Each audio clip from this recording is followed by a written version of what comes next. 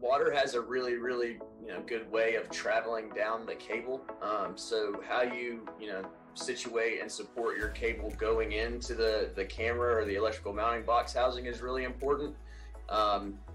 Say that you have a camera that's installed on a wall kind of underneath an eave, sort of near a gutter, and you've got your cable coming out of the wall and going straight into the camera housing. If there's any water that travels down to that cable, it's just going to just ride down the cable into the electrical mounting box. So I like to tell technicians to use what we call like a drip loop with the cable coming into the electrical mounting box. So where you take the cable or the conduit and kind of make a U shape.